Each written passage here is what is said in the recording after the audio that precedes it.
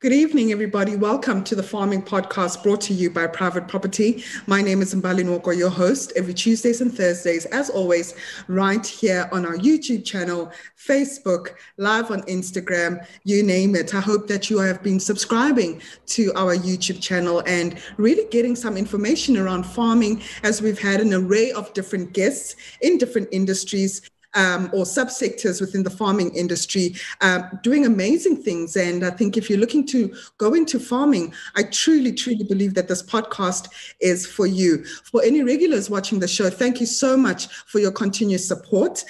We have great competitions that we're running right now with the Private Property team, the Farming Podcast team, specifically the Eco Buzz competition. So go to our social media pages and have a look around that, because it involves the home growers gardening series edition that we do within the Private Property once a month. I also hope that you've been enjoying the gardening series. I can definitely say I love being outdoors, and obviously getting to chat with Cass. I think he's such a great and fantastic individual, and his whole philosophy around growing your own food, producing your own food, more so in your backyard garden. Today, we have an interesting topic called fermentation and modern farming. And we're joined by Pierre Cronje, who's the manager of Leafies Farmery. And we're going to learn about his operation. I believe he's an aquaponics farmer, and Leafies Farmery is an aquaponics farm with a bit of fermentation involved. So if you have any question, and if this topic interests you, please comment, like, share, engage. We definitely want to hear your thoughts as well, over and above the questions that I'll be asking Pierre. And I hope that we could give you some sufficient information around the specific topic. Well, let's get straight into the show. Pierre, how are you doing? And thank you so much for joining us. Thank you very much. I'm doing very well. Thank you. Awesome. So you have quite a unique business. I mean, we're talking just behind the scenes to say that you are currently doing aquaponics and a bit of fermentation, if I'm correct with that. So just maybe give us a brief background on who you are and what is Leafies Farmery all about? Yes, Leafies Farmery got the two legs, as you mentioned, the growery and the fermentary. The growery is an aquaponics farm where we grow leafy greens in a deep water culture system with the assistance of fish to provide you nutrients for that leafy greens. And then on the side, we have also a small fermentary where we ferment milk into kombucha, kefir, and then also tea into kombucha. That's just a very small operation, and both the growery and the fermentary is, I would suppose, it's a niche farm. Yeah. Pierre, did you grow up on a farm? Are you an urban gentleman? How did you get into the space? No, I'm not a grower up on a farm. I'm very much a city person. But the technology and the benefits to the environment of aquaponics is very interesting, and that piqued my interest, and that's how we started it, to get more involved in this new technology and new urban practices. So other than just technology and having an interest, what really pulled you in within aquaponics farming? I mean, why didn't you go find a farm somewhere and start farming the conventional way? Why did you specifically choose aquaponics? Because of its small footprint, because you're not in the soil, so you don't have any weed problems. So it's a clean production method. It allows me to do some other work in between. So there's a minimal care that you need to do it. You need to do it daily. So you're quite involved. You just can't leave it. But it allows you to do other work for other income streams. And then on harvest days and plant days, obviously you're more involved, and there's certain peak times like where you need to spray the plants or need to clean the filters. But it's not that involved, and you don't need a lot of planting tractors and equipment for that. It's only this equipment. So that made it possible for me to do this type of farming. Yeah, I think it's definitely quite a lucrative strategy. I mean, if we look at the input costs right now, fertilizers have gone up by 60%. Getting machinery such as tractors are also quite expensive. So it's quite a steep investment that one would have to make when they're going to into normal conventional farming. So going back to aquaponics, so what type of fish are you currently dealing with? And you also mentioned leafy greens. Specifically, what type of leafy greens are you growing? Yes, so my fishing strategy is working around the temperatures or the climate of the year. So in the winter months, at the moment, I've got in rainbow trout. So that's cold water fish. So we put them into the holding tanks during the winter. It's getting a bit warm for them now, so we're about to harvest them. And then for the summer months, we're going to use tilapia, which is a warm water fish. So that's a strategy on the fish side. And then on the greens, we are growing fancy lettuces. Spring onions are also surprisingly doing very well. And then also we have kale in there that's also doing very well. And we also want to go forward and do other herbs. I like basil, for instance, want to bring in there as well. That's what we're growing in what we call the deep water culture. So it's a channel about 300 millimeters deep. So it's a deep water channel where the leafies are growing on rafts. And can one start with aquaponics just starting with any type of fish? Or are there specific type of fish that will do well or grow well in a specific climate or area? You can use any type of fish. So people that's doing it as a hobby can use koi fish, goldfish, anything. As a commercial farmer, I want a commercial product, and that's why I'm using rainbow trout and tilapia then, because they are fairly fast growing, and then there's a market for them to sell on into restaurants or to people, because you can eat them, while the koi fish is only ornamental. In my style of farming, we talk about if you're scaling, you must maybe have 20 to 30 to 40 greenhouse tunnels. For a grain farmer, if you're talking about scaling, it's all about thousands of hectares. How does one scale as an aquaponic farmer?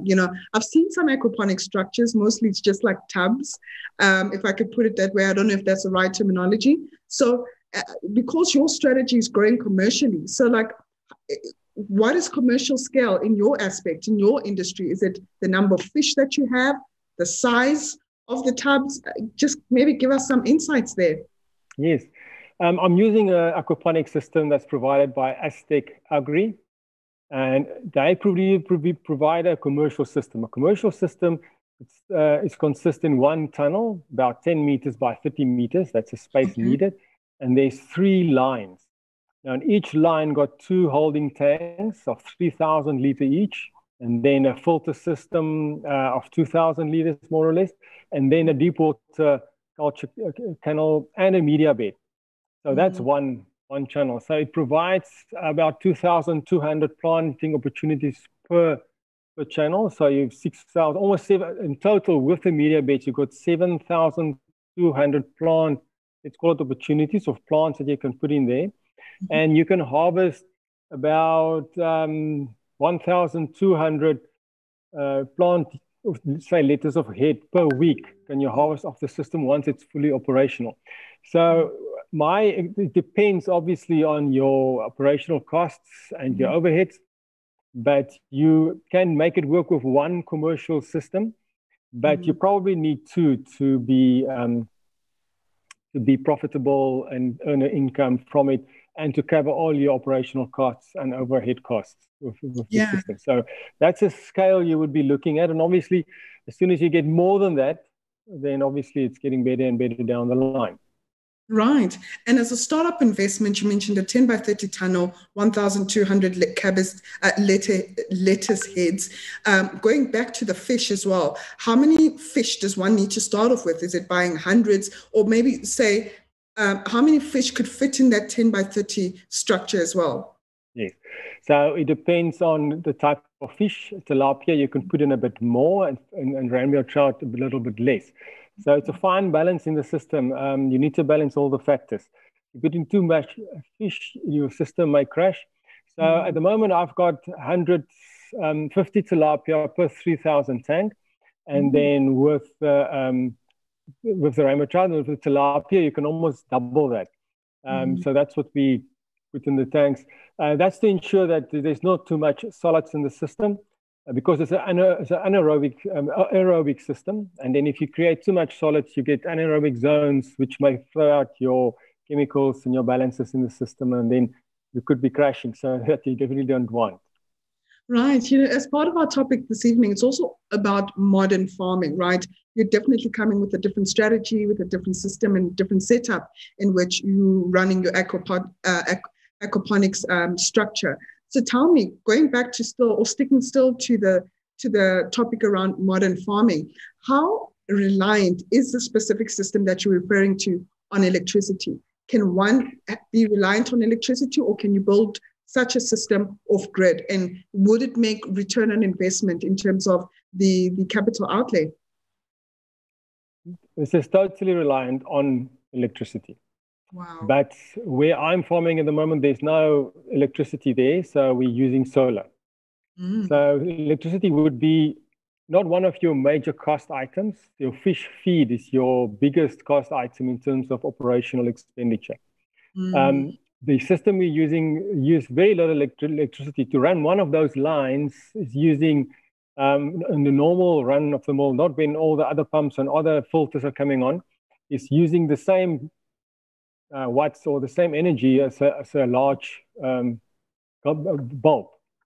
So it's about running on about 200 watts. So the electricity is not the problem. So we're running it off solar. But even if you do have Eskom, you will have to have a backup system in terms of a battery, because during load shedding, you can't switch off the system. The system must be continuously circulating to ensure that the nutrients get to the plants and to ensure the oxygen is getting to the fish. So it's a 24/7 day a week, every day of the year operation. You can't just switch it off and go away. Wow, it sounds definitely much more intensive than what I'm used to. At least I can get a break during the weekends. So I really, really do not wish I was in your position. But in terms of labor as well, how many staff would one have to get running to manage such an operation? It's not a huge labor intensive to run the system. Your labor is coming in when you harvest. Then it's as per normal with any operation.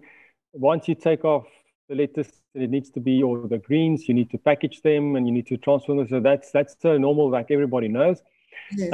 The labor to run the system, you need, for one tunnel with 3 lines, you can get away with 2 people, 1, 2, maybe 3 people. As long as you get your operations nice in a row and you get the sequence of it correct, the activities that's going in there is just going through all your plants to look for diseases and take out the ones that are failing, making sure it's clean. You need to keep that tunnel exceptionally clean. So it's a whole day cleaning. Then it's also spraying with not chemicals. You can't spray with chemicals that will kill the fish. So we use agricultural soaps or certain oils that we spray very careful not to affect the fish. So you need to do a preventative. You can't come in when there's too many pests in there, because then you've got a problem. So you need to do preventative. So that's an ongoing thing. Feeding of the fish as well. You want to get maximum growth.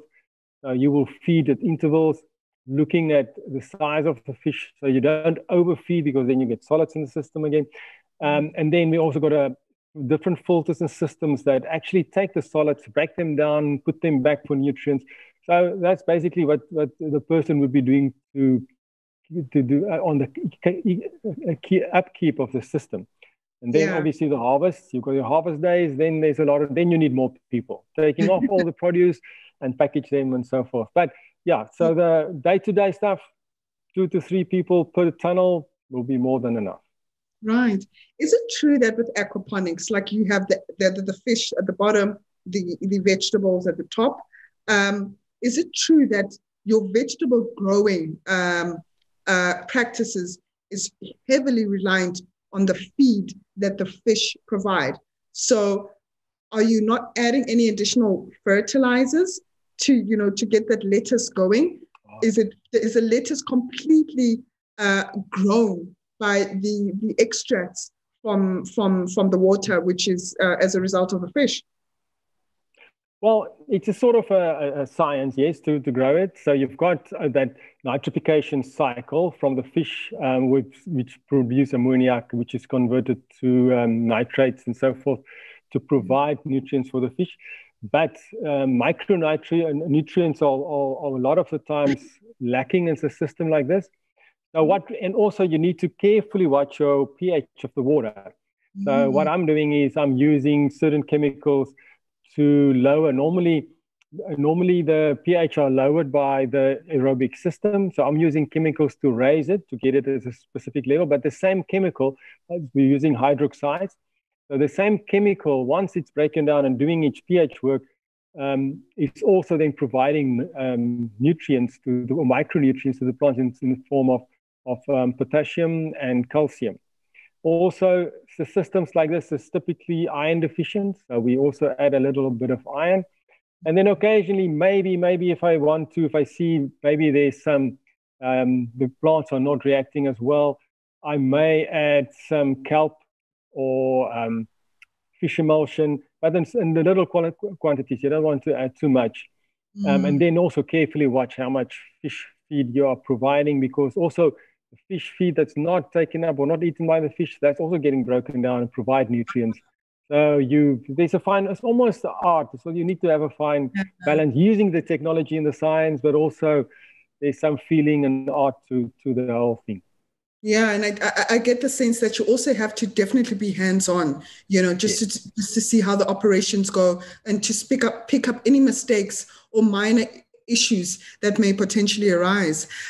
So how did you then come with, it seems like you've got a very solid base going, but where does the fermentation part of the business come in? And I heard you say tea. So far we've been talking about fish and lettuce. So how does tea and milk, I suppose, come into this space? Yes. It's a whole thing to do with doing good for the earth and doing good to others. Yeah. And then fermentary products are very good for one's health. So we're using it ourselves. So we are lucky to have in the immediate vicinity, very good dairy farmers where we get fresh milk from. And then so we promote that for the goodness of the earth, but also to get the name out there. So we provide these fermentary products to health shops. So it's just to get a bigger awareness of our name, Leafies Farmery, to the people out there, and to do the good. And that's why we are doing it. Also to supplement income where we can and how we can. So both of the kombucha and the kefir is got very good profit margins on them, although the markets are very small. But it's something nice to keep us going, provide a small cash flow, and make us name known a bit wider than we would have if we had only have greenery. Yeah. Could you please explain to the private property what kombucha is? It's the first time I hear that term. Yes, kombucha is basically fermented tea. So you use black tea or green tea with a little bit of sugar, and you place it with what I call the SCOBY. So It's a symbiotic combination of bacteria and yeast that eats the sugar and the caffeine from the tea, and then making it. If you leave it long enough, you actually get like vinegar. So it's changing it into something slightly sourly sweet with a unique taste, and that's what you get. Right. This is such a fantastic eye opener. I mean, who knew that we could, ferment tea? I had no idea. And obviously turn it into such products, and how tea could eventually transform into vinegar. So I'm definitely learning something new. But I think to sum up our conversation, Pierre, what's your take on modern farming? It sounds like you are not only just farming for a commercial perspective, but you're actually farming to change the environment around you, and maybe just also to change your immediate household health in terms of what you consume, when you consume, why you consume it. And it sounds like you've given a lot of thought into your farming practices, which encompass, healthy living, healthy lifestyle, preserving nature. So what's your take on modern farming, and where do you see Leafies Farmery growing to? The drivers for any business must be sound. So, I mean, we must realize modern farming techniques has its place. You can't do it anywhere. If you've got good soil, good water, good farming equipment and so forth, then you would rather than farm in the soil. So for us, we had an opportunity on an area that was not farmed by soil or by equipment, and there was certain infrastructure, and there was good water to do it. So you must look at the fundamentals of why you are doing it. Modern farming techniques are more efficient, but not so much so. I mean, you can still, the lettuce we are planting are more densely planted than they do in the fields or an open farming system, but not that much. So you must still look at the drivers when doing it. So if you have a small space or a piece of a farm that's not used or can't be used for soil farming, this may be an ideal place to do it, or you want to diversify planting something specifically that will work in water, because remember, we're planting in water.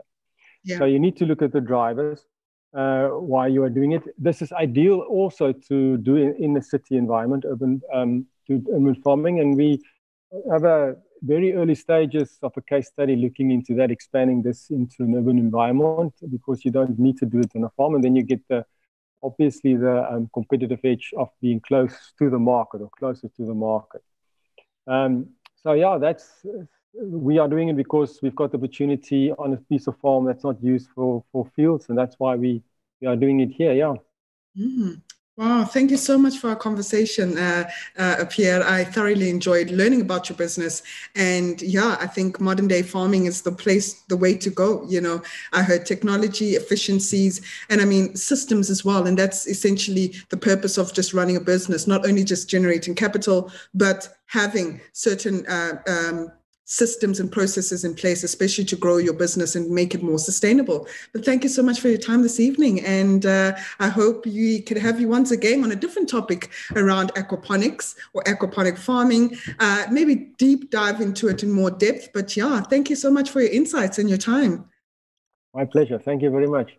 It's a pleasure. If you just missed this episode, we're talking to Pierre Cronje, who is from Leafies Farmery. And he told us about his operation in terms of aquaponics and also adding a bit of leafy crops into it, and also diversifying into fermentation. Who knew that tea could eventually become vinegar in this very specific yet sounding almost technical and complicated process of his fermentation processes? But I hope you enjoyed this conversation this evening and learned quite a lot about aquaponics farming, or just got a brief snippet into it. And if you're looking to venture into the space, I definitely would encourage you to do a lot of research and speak to aquaponic farmers, because based from our conversation today with Pierre, it sounds quite technical. You have to be hands-on. It sounds quite intensive.